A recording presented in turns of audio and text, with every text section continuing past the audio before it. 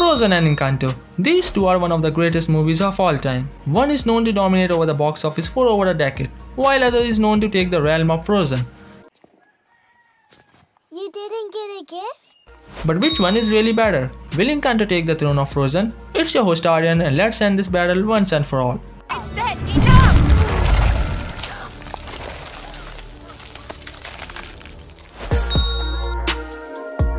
Both Encanto and Frozen was dealing with tons of new songs. But which movie has a better collection of musicals? Frozen was dealing with many special songs, and the best example can be the Let It Go.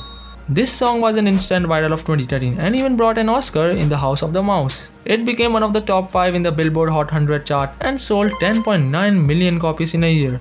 And this was not all. Let It Go even won the Academy Award for Best Original Song. Not only the kids, but the adults were also going crazy for it. Thank you. I never knew what I was capable of. It became the song with highest number of replays on any platform and even helped Frozen in getting so much praise. We can also say that Let It Go has played a very crucial role in making Frozen to earn more than $1 billion. On the other hand, Encanto comes up with a new song which was really very unique to the viewers. Yes, I'm talking about We Don't Talk About Bruno. I mean, I will talk about Bruno in this video because the song has earned a lot of praise for the studio. Just like Let It Go, We Don't Talk About Bruno was an international success. Within a week after Encanto became available to stream on Disney+, the song became number 1 on US Spotify. If you don't know, then We Don't Talk About Bruno has over 101 million streams on Spotify so far. It is this song because of which even after 2 years from release, the Encanto soundtrack has over 16 million monthly listeners on the platform, and hence clearly dominating over Let It Go. However, we should also keep in mind that Disney Plus has played a very important role in making this song a big hit. Whereas back in 2013, Frozen was only available in theaters, DVDs and on YouTube. But it's not my conclusion. If you don't know, then Frozen gets more than 1 million views worldwide in every few months, even after almost a decade of release. And most of them replace the song Let It Go while watching the movie. So it shows the popularity of Frozen even after a decade. Me? Just give us a minute. Okay. I will not make any kind of conclusion in terms of musical because it is a tie for sure. However, you can give your opinions about it in the comments below. After the musical, this factor is the one which can bring some sort of results in this epic contest. If I was you, I'll be really sad. Encanto has multiple characters including the charming Mirabel, Isabella, Abuela and others.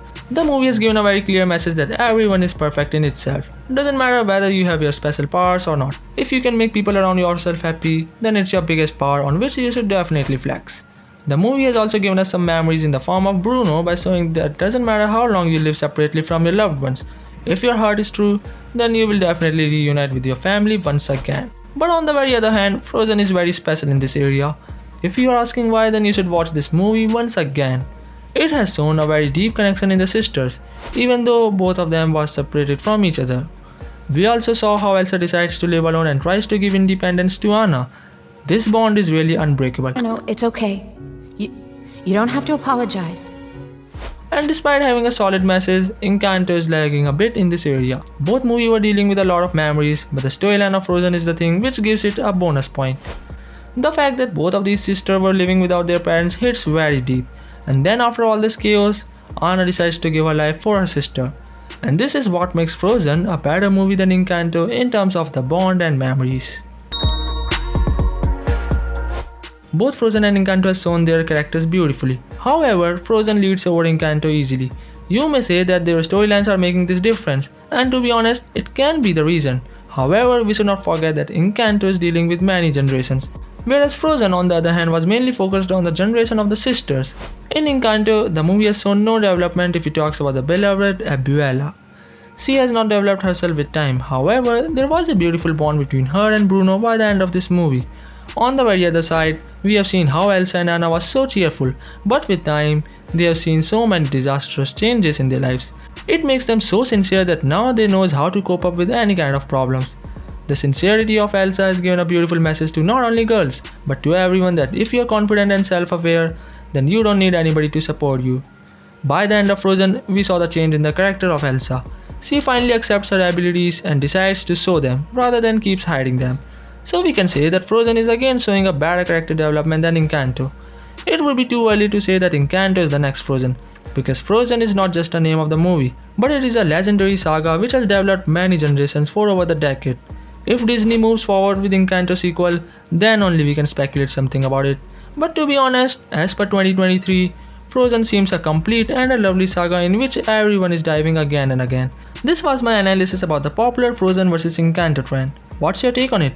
Mention it below and make sure to hit the subscribe button to stay up to date. Till that, thanks for watching, stay safe, peace out.